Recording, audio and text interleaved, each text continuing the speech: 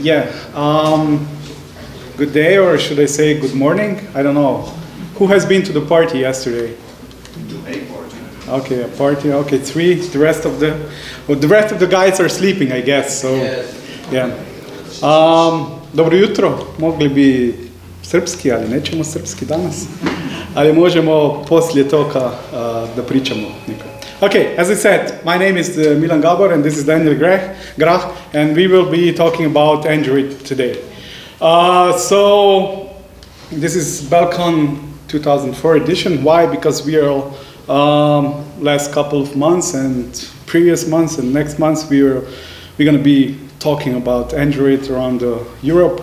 So let's start. So actually, who we are just two guys from the ex-Yugoslavia. So we shared one state sometime long ago, and then the things went wrong somewhere.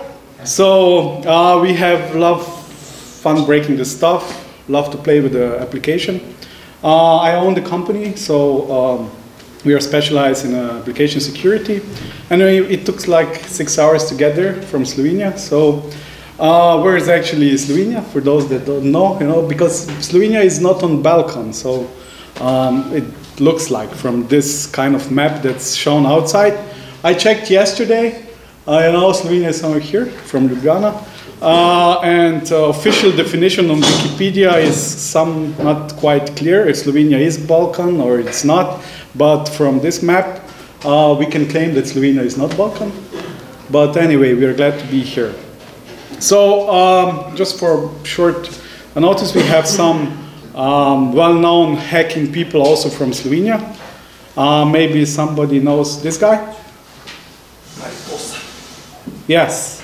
Actually, this is a guy that almost looks like Edward Snowden, if you take from the right angle. But actually, he's the guy who has been, and actually he still is on the FBI most wanted list, because he was creator of the software that was actually behind the Mariposa botnet, and it was his software actually was used in a botnet that was like, it was infected with like 10 to 12 million computers around the world. And officially they say that only 2 countries in the world haven't been infected. Maybe somebody would guess which 2 countries would that be? North Korea. North Korea is one, yeah, that's right. And the second one? No, Russia, no. The second was Southwest Sahara, because it's that white spot on the internet map. So he was convicted in Slovenia. He got almost 4 years of prison. So at the moment he's writing his appeal against that verdict. But in the United States, what do you think how many years he would get for these crimes? 15? 25 to life. 25 to life? Yeah, it's somewhere between that. It's 6 years in the United States. So he still, he cannot go outside of Slovenia or outside of Europe. So, but it's why I'm pointing this out, because it was, let's say, underground story goes that actually United States came to him with an offer to get a job at Hawaii. You know why at Hawaii? Snowden was there, and he turned it down. He would just rather go to the jail than go to work for the United States. So we have some famous people, this one got caught, and I guess there are some other hackers also from Slovenia and also from Serbia. Okay, so what we're going to be talking today with me and Danijel about it. So we're going to see a little bit motivation behind why we actually did it. We will have some short 101 APK. So who has been playing with Android application already? Who has been analyzing it, decompiling it? Okay, 1, 2. Okay, you're going to see that it's not that hard. So we're going to go a little bit about analysis and talk about a little bit about static and dynamic. And we're going to show quite few demos. So who likes demos? Okay, for the demos, please, we have one request with Daniel. Don't hack wireless networks. If you hack wireless networks, when we will be showing it here, you don't see the demos because they won't work because we're gonna be playing real live games, and we will have some closing thoughts. Okay, where we are today with the Android, and also mobile application. Actually, it's kind of complex world that we are living. Also if we are talking about the mobile applications. Why? Because if we just see at the Android framework, there is a lot of building blocks and components that are actually part of the Android framework. And this leads also that there are several issues with the mobile application. Fortify said already at the ending of last year that their researchers can find vulnerabilities in about 90% of mobile applications that they have been analyzing. So that's kind of, worry about it. And also if we take a recent post from yesterday or day before, so researchers compiled a list of Android applications that allow man-in-the-middle attacks. So they are not checking their SSL certificates for HTTPS connection, so you can play with, you can actually set yourself in the middle of the application and the server. So this kind of the reasons brought us to these things that there's actually a big need for mobile apps. And we also got a lot of requests from our clients to test mobile applications, also from Android and iOS and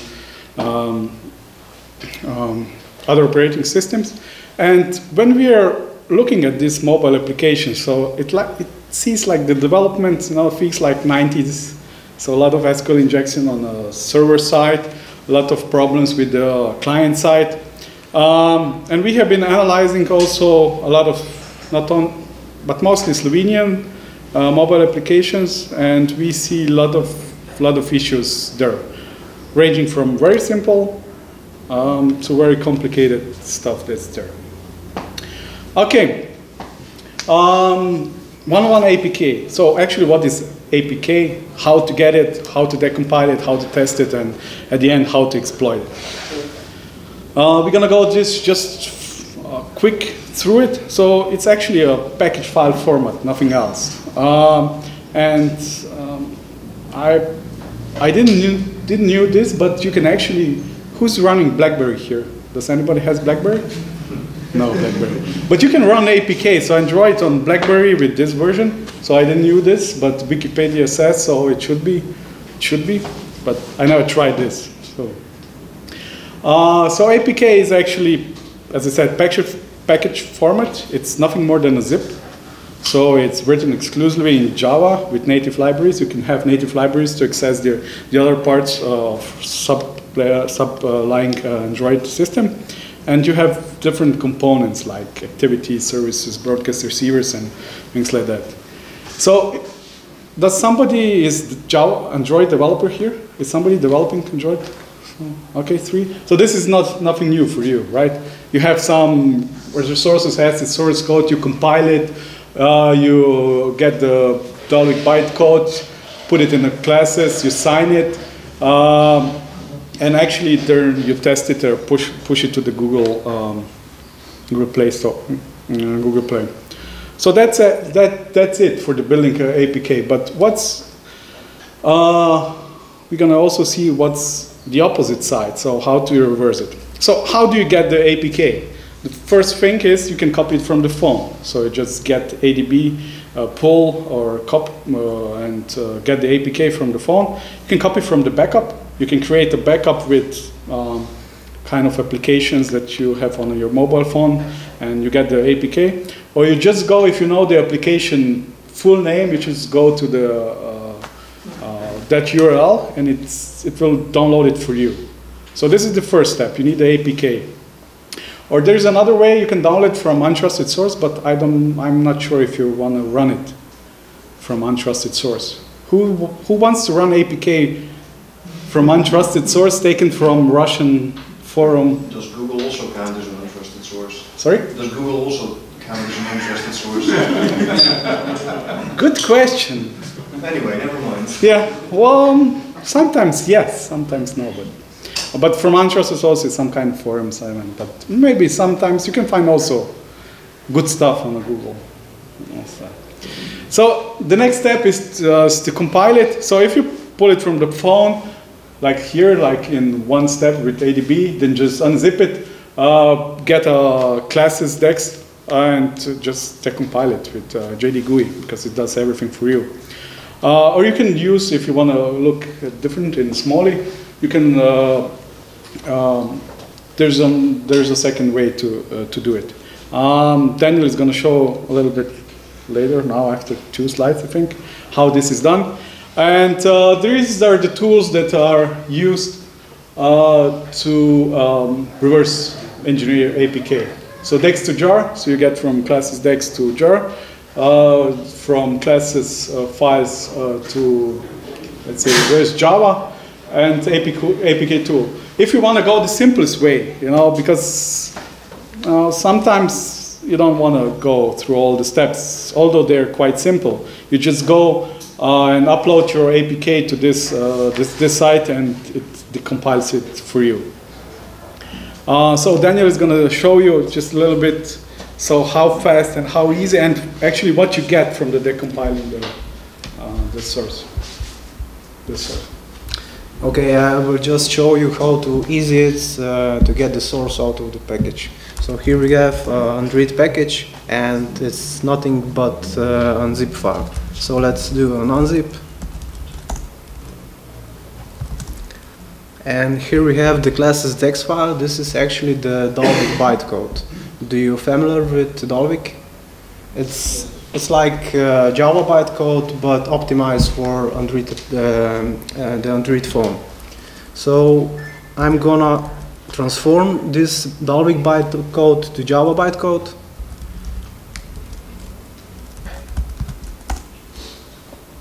This takes some time.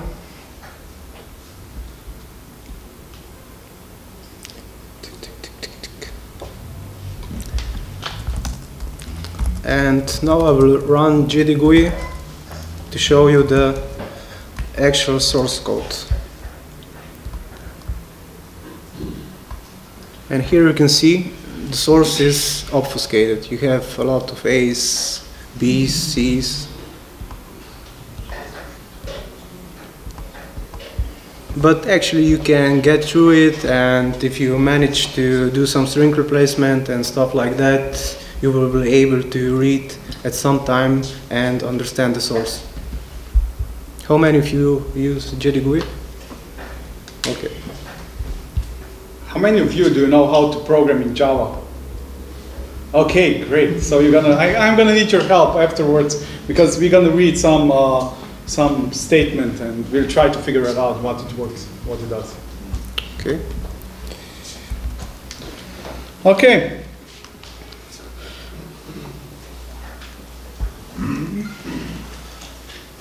Okay, so we have an application. So what actually you should be check if you are doing security assessment or penetration testing for mobile application. So definitely there is transport security. So we want to see how the traffic goes back and forth with the application, from application to the server and back. We want to see how the sessions are how the session is handled. So if it's the right way or the wrong way, if the certificates are validated, so we cannot go in man in the middle, we cannot execute man in the middle attacks. And if there are some other protections like compiler view, or maybe if there's some kind of data is lying in SQLite database, some file caching.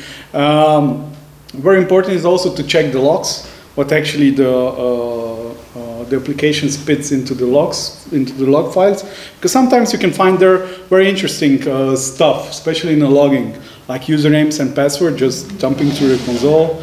And the next step is binary analysis, so decompile the same way as we show it to the application.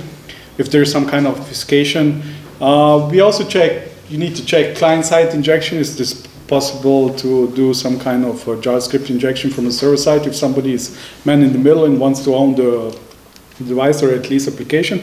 And of course, there's a very interesting third-part libraries that are already lying there, and the application is using them. So if you want to test the application, the simplest way is to start simulator with a proxy. We will show that we are using not the simulator, but the real device. Any guesses why? It's faster. It's faster, exactly. Simulator, it's quite slow.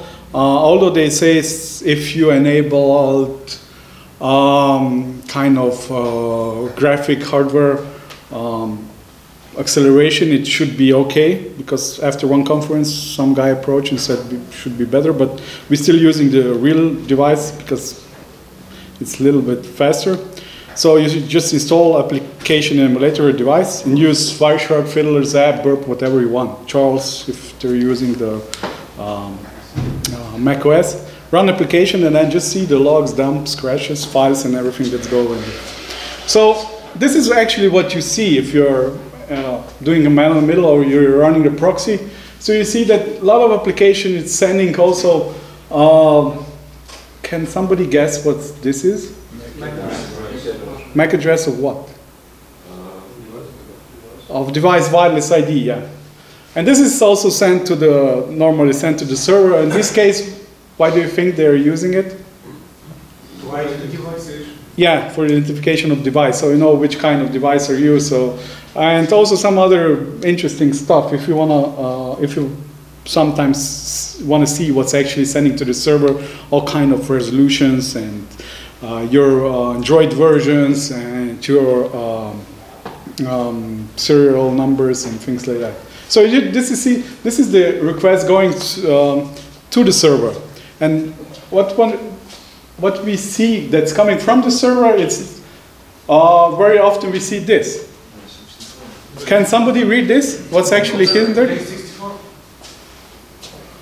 Base 64? Well, you can try it, but you don't get anything yet. So it's not base 64, but it's encrypted, obfuscated, change it to binary something. Now, a lot of applications are doing this. So if you are going man in the middle, if you want to try to read this, it's almost impossible to do it, right?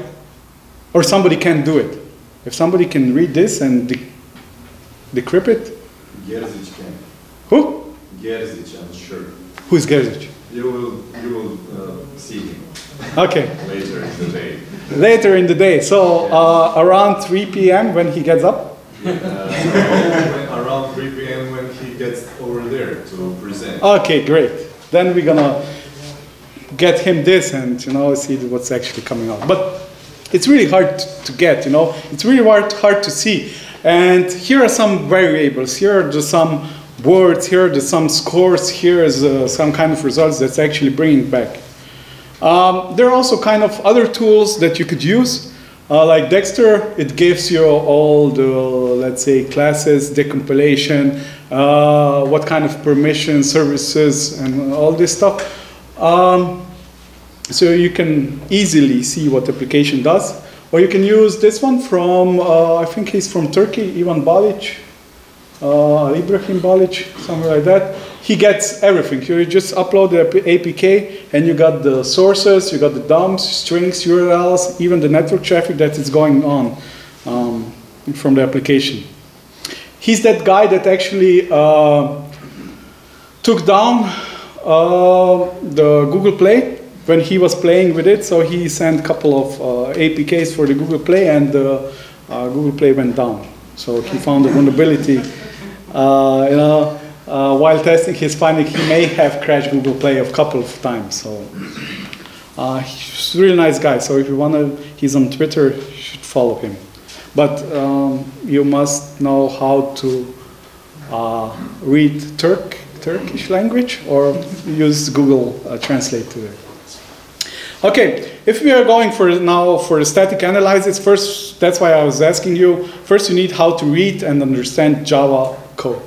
Well, you don't have to know all the classes, you just want to know a little bit of programming and to see how it's actually done. With static analysis, you cannot see all replies. Why? Because the application is not running, so you don't see what's actually sending to the server and getting back. and you have quite few problems if the application is obfuscated somehow or renamed, like we have been seeing before. How many of you can have in your mind, you know, if you have like 100 classes with one Java, one APK application with name A, how many can map this kind of relations if you have 100 classes? I guess it's really hard to get it, you know, and the next class is B and C and AA and BB and CC. So, but it's very important for static analysis to identify important segments in the code. So like, what would be in important segments in a code? Writing to socket. Writing? To socket. Yeah, communicating to the server, writing to socket, HTTP connection, sending, encryption if there are some... Yeah, crypted libraries, if they're used, how they're used, writing to logs, or some... Communicating with SQLite. Yeah, SQLite communication, things like that. So, because like 70%, you know, 70–80% is most of the GUI stuff that it's not interesting, but sometimes it is. And Danijel is going to be showing why GUI is also sometimes important if you are playing the games. Why? Because, you know, with calling one method, it gives you all the secrets and keys and solutions.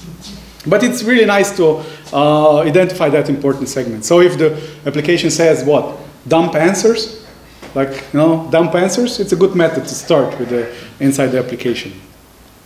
Okay, so when you're looking at the analyzing static applications or looking at the source code, sometimes you need to be feeling like happy, you know, that button on Google. And now I'm gonna ask you if you can help me to read this. So this is excerpt from one Java code, and it's from very important, well, very well-known Slovenian game. And we decompiled it, and we saw this inside the source code. Can somebody guess what actually this does? Who said that he knows how to write Java code? Okay, what does it do? Saves. Yeah, save. Okay, saving something to the server, right? Can somebody guess what T and U means? U is username, yeah, and what is T? Time. No? Token. No? Do you have word in the Serbian language like točka? Score. Score. Score? Yeah, so this is a score. So this is a score, this is a username, sending to the server. So after you play the game, this is actually called to the server. So how would you emulate this kind of a call? Just type anything in the address bar. Exactly. Just type this in URL and you're the top scorer of the day. It's really that simple. You know, well, I think it's quite high because in Slovenia it's like 20,000 game plays per day. So we have a little bit calculating. So he gets quite a lot of money at the end of the month, you know, just pulling the banners on this kind of the game. And if you're not feeling lucky, you know, you get something like this, you know, and sometimes you don't get the whole decompilation you don't get the Java code because the JD GUI uses pretty old Java decompiler. So you get this, you know, and sometimes it's really hard to read and hard to imagine what actually the application is doing. And beside the static analysis, there's dynamic analysis we already shown before. So monitoring changing traffic with proxy. So you're man in the middle and changing what's going back and forth to the server. If the server, the traffic is not, let's say, obfuscated, encrypted, or some kind of modified, then it's fine if it just score sends in a plain text there. But if it's encrypted, then you have hard time. There's also debugging, but you know, debugging is kind of, you know, step by step. You know, you have to find a way where to put the breakpoints and step one by step. And the other thing is that we are using it's kind of reflection. Who knows what reflection is? Okay, some of them. So what's actually reflection? So, you know, it's a language. Actually, it's a language ability to inspect dynamically classes and methods and things. and attributes at other things at the runtime. So when the application is running, you can call it, and actually it's like Java looking at Java. It's like dynamically looking what kind of classes do we have, what kind of variables do we have. So what's actually difference between the debugging and reflection? With the reflection, we have a higher level of view. So we have all the classes that we have decompiled, all the methods, even they are set to private, protected, and other attributes set to the methods and attributes. You can change it. And you can actually, what's most interesting, you can interact with the application in real time. So if you are playing the game on this phone, you can actually, over the tool, interact in real time with the application. So we're going to see how this is done. So this is also the other feature, so you can access all the variables, methods, change your values. We are also using a bean shell because it helps a lot of things to do it, because sometimes we don't have too much time, and sometimes we are also lazy, and that's why we use bean shell. And you can write directly Java code and compile it dynamically, so you don't have to repackage APK, write Java code, repackage, put it on and run it, but actually you can write Java code and run it dynamically. But it's the best way to show it after couple of slides. So why did we use bean shell? Because it's Java interpreter, it's free to use, it's quite small, it's natural scripting language for Java. We have seen other solutions like Fino and other tools. They're using Python, and since they're using Python, you need to have kind of conversion from Python to Java and sending back and forth. And using Java also on the client side, it helps much easier, and that's why we are using also bean shell. Okay, when you analyze the application, you see a lot of interesting things, like pins, authentication pins, and system logs, internal IPs. You have seen a lot of applications that store internal IPs in their APKs, and sometimes even usernames and passwords to the protected content. And a lot of times you have like testing cases. Like testing classes inside APK because they didn't clean it up before they publish it to the Google Play. So just looking at the source code, sometimes you found really interesting stuff there. Okay, so we have now static analysis, we have dynamic analysis. We have been looking at the other authors that have been going around the conferences and presenting the stuff, but we really wanted some more. We really wanted to have kind of runtime tool that we can change the application in real time. So to interact in real time, call the methods, and also dump all the variables, or even create a cheating platform. So we're going to show you how you can create one cheat in like 6-7 lines of code, something like this, and application is actually going to play itself, so, and you can win all the time. So we dig deeper. Danijel almost was feeling desperate because he tried several methods and none of them work. But then again, we came up with the vaccine, and Danijel is going to be telling you more about it. So actually we came up with a great tool. I think it's great. What Vaccine is, it's a tool for dynamical analysis, and what it does, it takes the Android application, it injects a service into it, and then connects through the service to the application. Besides the service, it injects also bean shell, and Milan already told what bean shell is. This enables us to get all the variables at runtime, change them, run some Java code at runtime, and do the dynamical analysis. Here you can see the architecture of Vaccine. On the left side, it's just a modified application with the injected Vaccine service and the bean shell library. The connection is established through ADB tool with the help of the TCP protocol, And on the right side you can see Vaccine, which consists of the user interface, a bash script, and a component that is called the manifest changer. The bash script is actually the heart of Vaccine. It does all the repackaging stuff and so on. You can ask me later about the details. I won't go into that because we want to show you some demos. So actually what is possible with Vaccine? It's, I don't know how to say it, let's show it. Here you can see the user interface of Vaccine.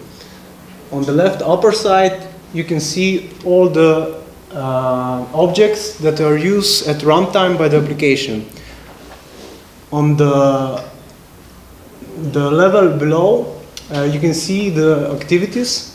They are added automatically during the activity lifecycle management of Android, and after right-clicking with the mouse button on some activity or object, Vaccine will return all the fields that this activity or object has. And on the right side you have a view that is called a watch, where you can add some variables and monitor how they are changing during the execution of the application. And below it's the scripting part. Here you can write bin shell scripts, Java source code, and it will be executed at runtime on the behalf of the running application. So let's do a demo, but before I give you this to read.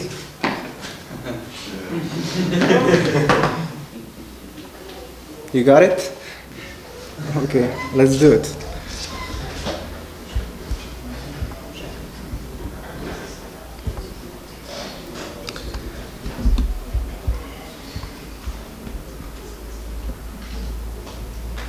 You can see the phone on the left side. It's projected. And now I will run Vaccine.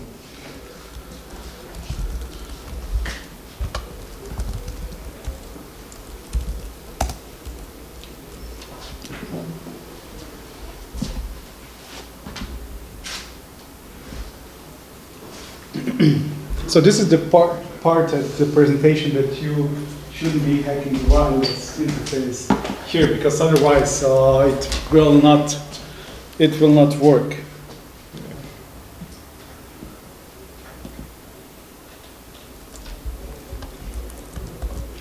It's starting.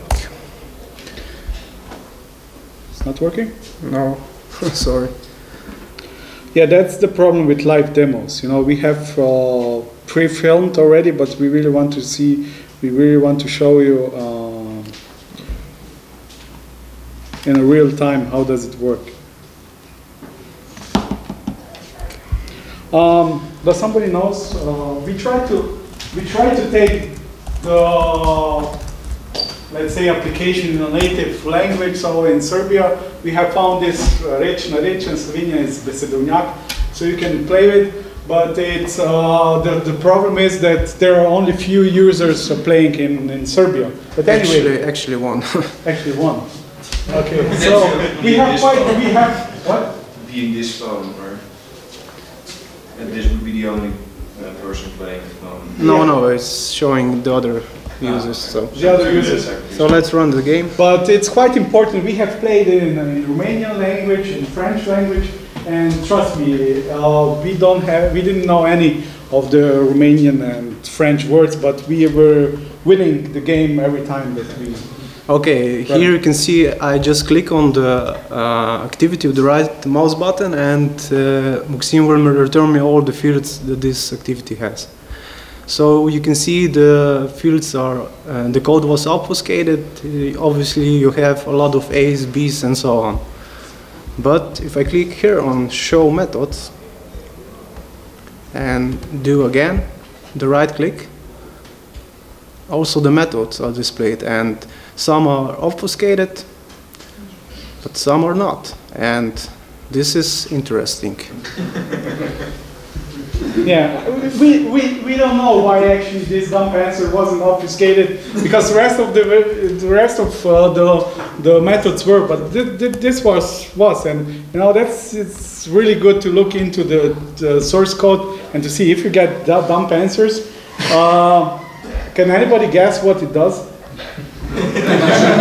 From the name of the method, you know, it's really. But just to see that we are actually running inside the application. Danijel is going to be executing now the script. You know, see here, so toast, calling a toast, make text hello BalCCon, and we're going to see that's actually running here. So we are running at the runtime in application, so we can control it totally to, you know, to call the methods to. But if you do your statistical analysis, you figure out where the answers are stored. So let's print them out. And watch this in ADB Logcat. And you can see here the answers. Well, I have learned Cyrillica when I was 6 and 10, but afterwards I forgot it. But you know, what does it say? To recruit. Rekrutirati? Yeah. Okay. But we can do better. So let's. So we have the boards. So we can, you know, we can go. The point of the game is to, you know, to play the game and to get the words. Okay, I got one. But I will execute this dump answers method, and let's see what happens on the left upper part of the game. You can see the answers dump. You see, we actually now enable it to get the answer. So rekrutirati, where to start? Rekrutirati, or you know, you get all things that here, how you should draw the words together to get 6 words, 10 words, and everything. So just calling one method, runtime. Or we can make it even better, since we know that the answers are stored here. We can write 1, 2, 3, 4, 6, 7. Okay, about 10 lines of code. And what does this code does? We get here are the answers. Here are our answers. So here is all possibilities. Here are the other answers. So we run it, and then actually the application copies the answers to the results table, and you win all the time. So I have run the solution, let's say that, and we need to wait another minute for the results.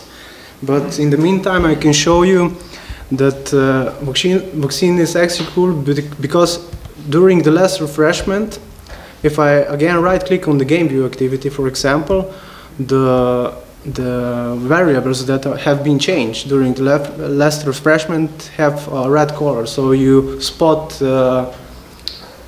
changes before.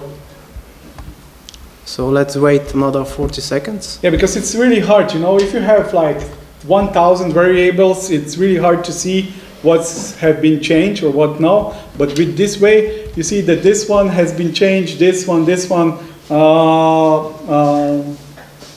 so you can easily see. Would it, for instance, be very complicated to make a color map out of that, the whole code, and actually make this more visual? Well, we are now not. You mean with the connection to the source code? No, in connection to things changing in the code. Runtime. Yeah, maybe. Yeah, it's a good it's a good suggestion. We also tried to go into the deep. You know, if you want to have like score like 10,000, if you want to go, which variable contains 10,000? Just remember the 301 point is the max result. Okay. And you can see we have the max score. Yeah, so BalCCon2k14, it's a winner at the moment. So, regarding your question, you know, we tried also to go into the deep to search all the classes, all the methods, but the application dies after going into depth of 4 because it's running out of resources. Yeah. Because there are a lot of his heap space is the problem. But you can get a lot of interesting stuff with it, you know, just inject into the Google Play, but we're gonna show you this a little bit later.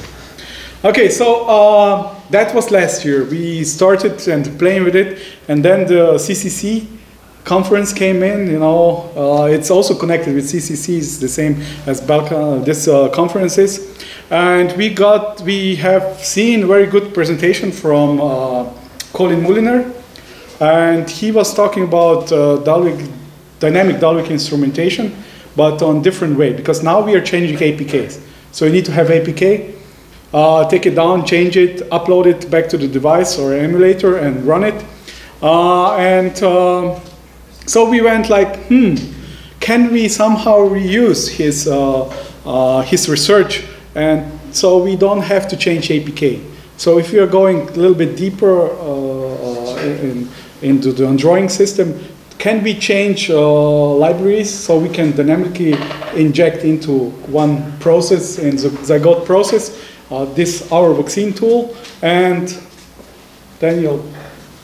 Yeah, so we came up with a solution. We exchanged some mails with Colin, which I'm very thankful for his help.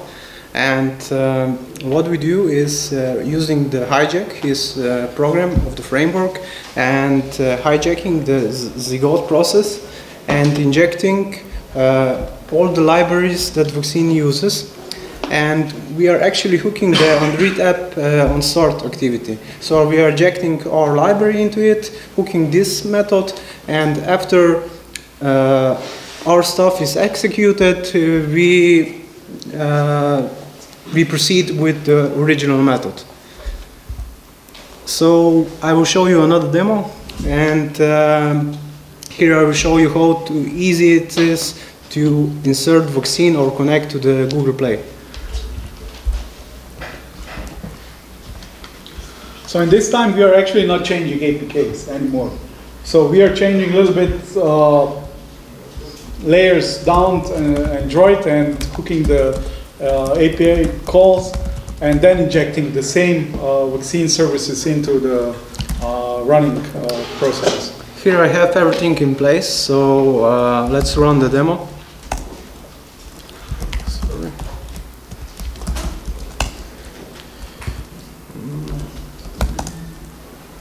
And here his framework is actually listening for the application to start. So let's run Play Store, and you can see the library has been injected. Now let's run vaccine.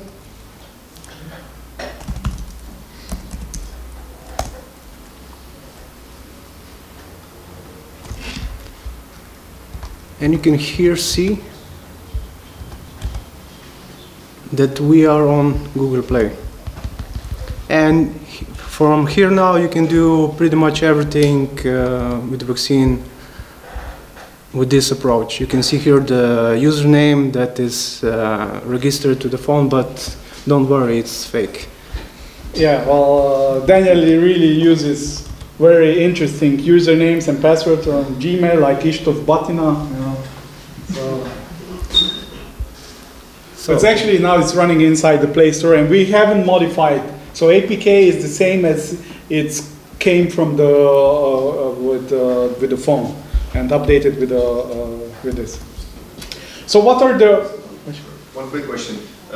This injection, can it only be done by ADB, or can it actually in theory also be done from a different application itself?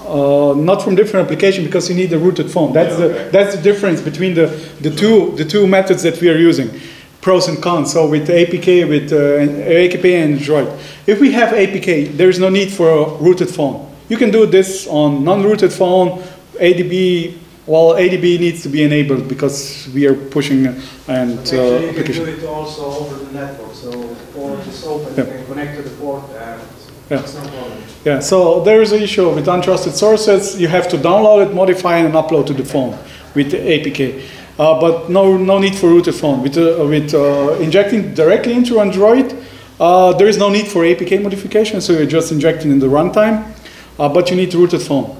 And injecting shared libraries, and that's why you need a little bit more skills, because we have been having some issue at the beginning, but because compiling and hijacking the native calls when starting the application, but it's a way. So if I understand it correctly, with the first method you can only attack or screw around with the application itself, the APK, and with the second method you can screw around with any kind of application. Yes. Okay. Yes.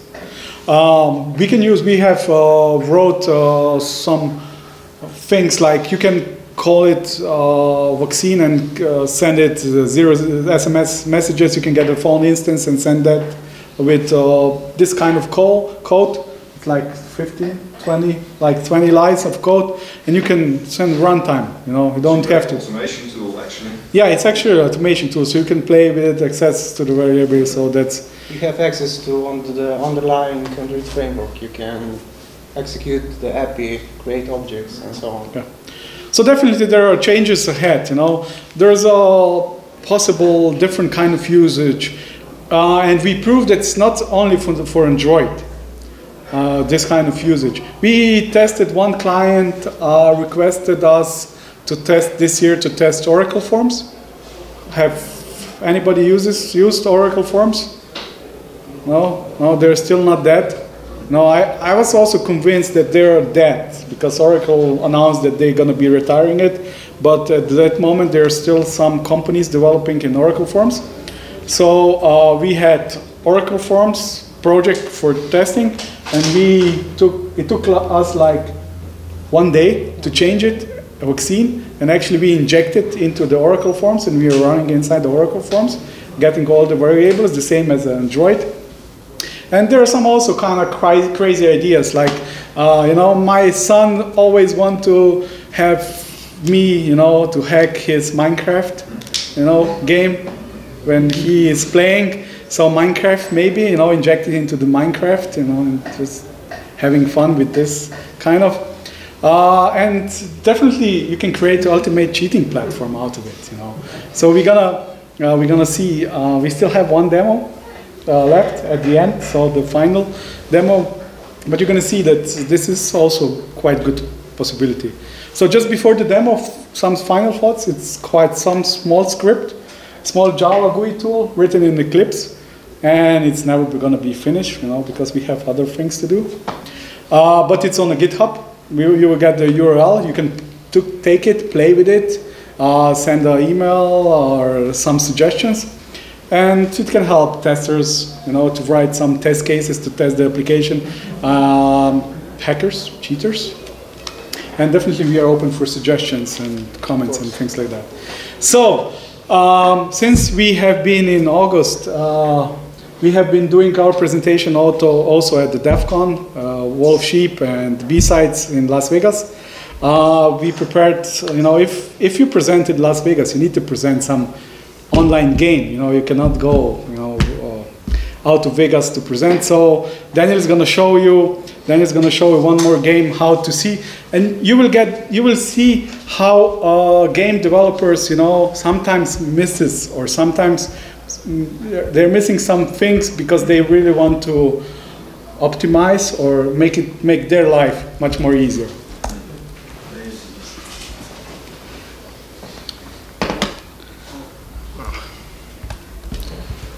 Need to run another time. Okay, we will be playing blackjack. Who is playing blackjack? Okay, you're gonna help me because I suck at blackjack. So let's run the application. In this game, can you put BTA? Sorry. So you see, we will be running this blackjack. So in the real time, you see that's the screen that I'm running. Can I run? Can I play? No. I want to play. I want to play. Not yet. The connection lost. Oh shit. Oh shit, doesn't sound good. Well, you know, this is quite, you know, quite used phone because, you know, it's really our favorite test phone. That's why it's a little bit not working pretty well, but you're gonna see it. So, are you ready? Yeah. Okay, I will play it so live. So we are doing live demo, and we are playing online. So let me sit somewhere here. Buy into the game. Okay, let's wait for another round. But I will execute this code. Let's see. Okay, you can see now the 4 next cards that I will get. So this is coming from the server, you know, it's not actually the playing, because server sends you you know, the array of the cards that are coming, you know. It doesn't send you every time the... But you can also see the next seed card on the graphical user interface, so... Can you see here, 2? So spade of 2. So what should I do? I have 14 and 2. Should I hit or stand? Hit. Okay. So you see it's 16 and 3. Hit. Okay. 7. Should I hit? No. Hit. So stand. Okay. So as you see, so these are the next cards are coming. So if you want to check for the bank and other users, so it's Stopped working. Stopped working. Oh, something is doing. But, Yeah, the phone doesn't respond. Detected suspicious behavior. Maybe. no, suspicious. But maybe we can show you. Maybe we can show you. Can you show the code? What actually the code that's running behind that in Vaccine? First of all, here I put some resources into a hash map, which I use later. So this is why we put in a resource, because before you have seen here the cards. That's why, because we want to show the cards, not to look at the GUI, that the cards were getting here, so you know what next card is going to be. After that, I am just running in a loop in a new thread and displaying this variable, which is stored in some game app VG or something like that, and just printing it out. And below that, I am replacing the card that is actually drawn to the user interface. So nothing special here, and here I'm sleeping. And she's sleeping and starting. So actually, that's it. You know, that's really, you know, magic that enables you to win all the game, or at least you would have a better chance for winning. You know, it's not that complicated. You just have to know a little bit of Java programming and be a little bit patient to find where actually this variable is hidden in a class, because you know, with obfuscation and changing the names and of the classes and the methods. But that's it, you know. So since our time is up, are there any questions? In Slovenia, It was pretty clear. Yeah. So I have a question. Sure. Well, I consider myself as a beginner, so this may be sound dumb to somebody.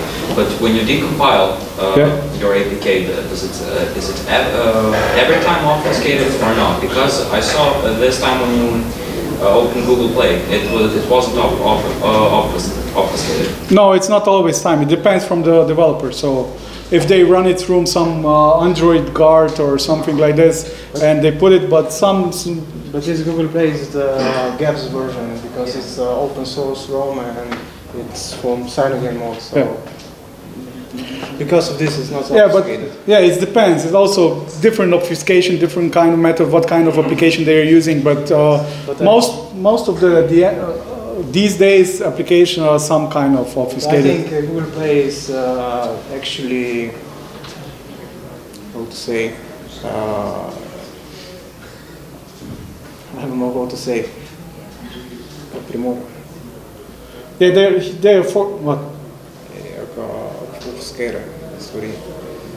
Well, we can talk later.